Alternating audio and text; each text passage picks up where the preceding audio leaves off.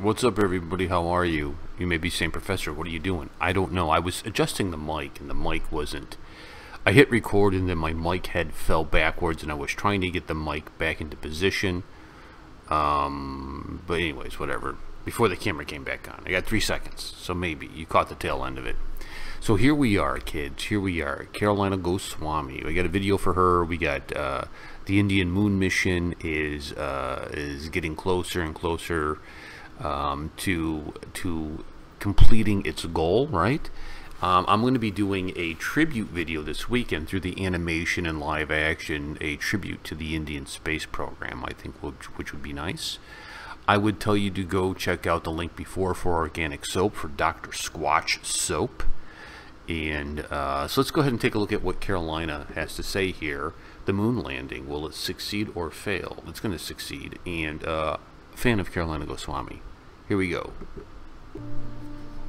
On September the 1st, 2019, the fifth and final lunar-bound orbit maneuver for Chandrayaan-2 spacecraft was performed successfully as planned, using the onboard propulsion system.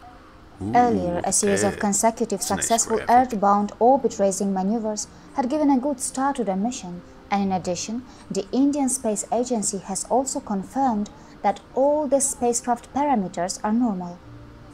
The spacecraft has already started to share images of the lunar surface. The Indian Space Agency has released those images, resulting in more excitement and anticipation among Indian space enthusiasts.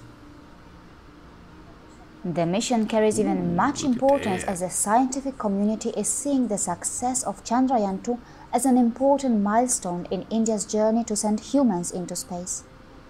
If this mission is successful, India will become the fourth country to soft land on the moon. I just see it as a beginning, not just this flight, but American hero right there, this bud. program, which has really been a very short piece of human history, an instant in history. The other nations who have already done it are the USA, China, and the former Soviet Union. Interestingly, ISRO had initially planned the mission in partnership with the Russian Space Agency. In 2007, the two agencies even signed an agreement to launch the orbiter and lander in 2013. However, the mission was postponed due to Russia's delay in developing the lander. Happens sometimes. Eventually, the Russian Space Agency pulled out, and India decided to go ahead with the lunar mission independently. It should also be pointed out that this isn't India's first attempt to the moon. In 2008, India successfully launched Chandrayaan-1 using its 4-stage PSLV launch vehicle. That mission was expected to operate for 2 years, but lasted for only 10 months as the communication with the spacecraft was suddenly lost. Later, a review by scientists revealed that the mission was successful as it was able to accomplish 95% of its primary objectives.